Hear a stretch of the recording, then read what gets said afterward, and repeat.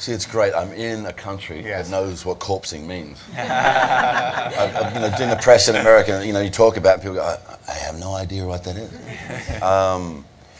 If you take the 26 years of making lead roles in feature films prior to The Nice Guys, the amount of times that I would have corpsed on camera in that whole time, 49 feature films or whatever, would be less than any given week of shooting Nice Guys. This little bastard makes me laugh. And it's just, sometimes I would suspect, like, he was up all night trying to think of a way to make me laugh in a scene, because he has this sort of natural comedic gift, and he's a funny bastard, man. So yeah, I laugh my head off all the time. There's this sort of joke that we've been making about Angourie being the most mature person on set.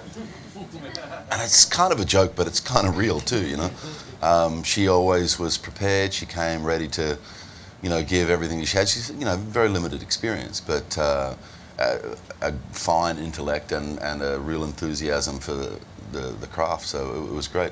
The thing is, to get her to that place of comfort, apart from the work that Shane did with her, Ryan put a lot of effort into that. And just a few days ago we were just having a chat, and I said to him, I just knew you were going to be a great dad when I saw you do that, because he took time and he was gentle with her, and he was like, and open, and then she just started to flower because she felt comfortable and she could own the space, so it was really cool.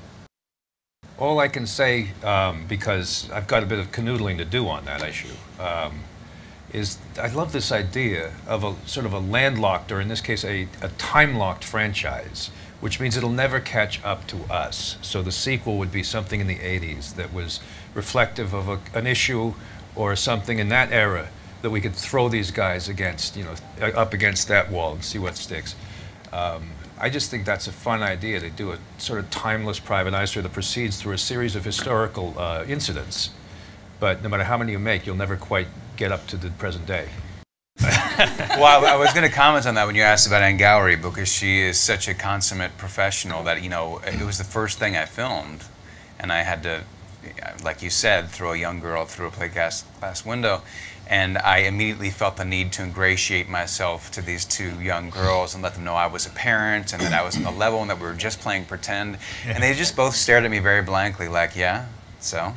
Like, we don't know this, throw me through the window, what you got? Oh, that's it? I want another take. I know you got more than that. So they took me to school. Ryan has a way of putting it. He said, I thought my character was called Schmuck, because that's what I heard most on the set. Because every time we'd finish a take, I'd look over to the monitors and Joel would be watching and going, what a schmuck!